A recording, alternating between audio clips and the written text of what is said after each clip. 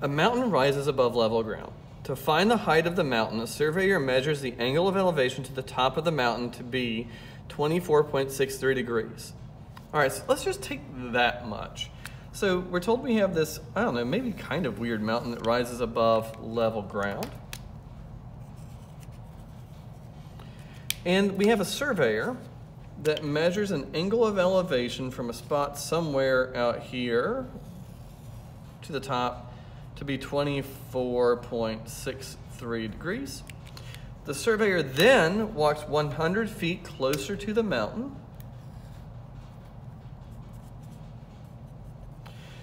and measures the angle of elevation again to be 25.05 degrees. So this picture is definitely not to scale because these angles are way too different to be 25 and a little smaller, a little larger than 25 respectively, but it'll work for our purposes. How tall is the mountain? Round your answer to the nearest foot. So we're really looking for this height, and I see the level ground's doing here, right? Lets me draw that right angle there. And what I see are two different right triangles. A small right triangle here with a blue, green, and red side, and I can label that blue side X. And then I say a great big right triangle. And so in this little right triangle, I could think, well, the tangent of 25.05 degrees would be h over x. And I see two variables. If I knew any one of them, I'd be in good shape. And in the big triangle, what I see is that tangent of 24.63 degrees is equal to, well, this whole side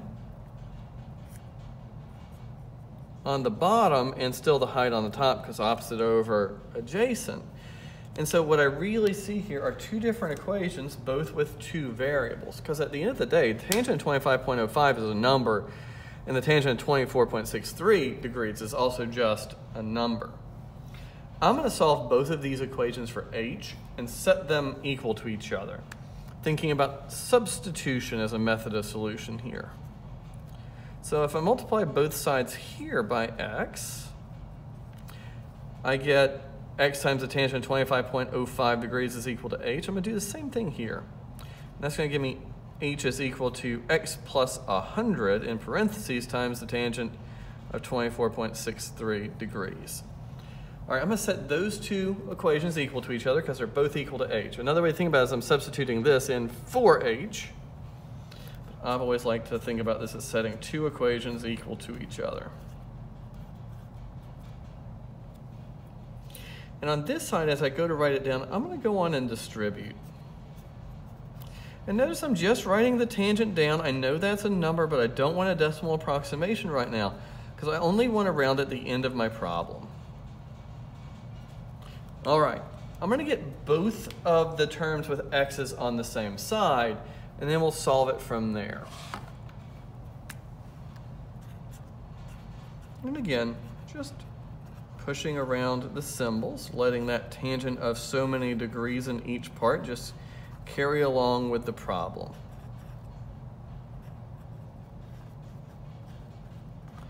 All right, on this side I can now factor out an x, because my goal here is to actually figure out what x is.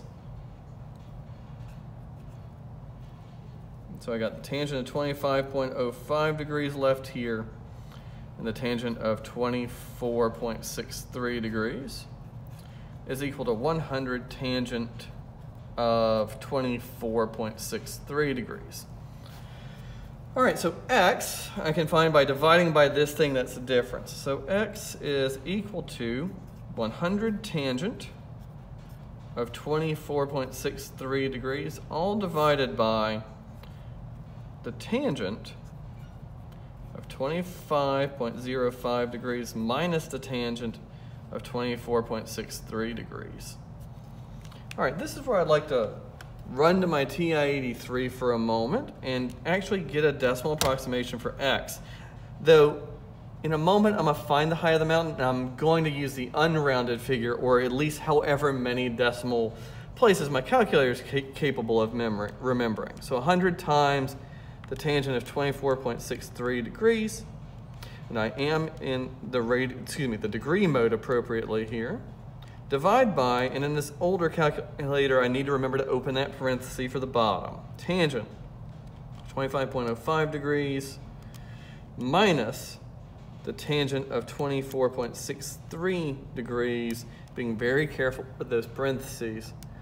And it turns out that x is really big. It's almost 1 whole mile, 5,150 and 0.6-ish.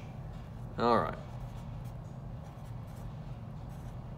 And then I realized I wasn't even trying to find x, I'm trying to find h. Fortunately, that equation right there says if you know x, then h is easy to find.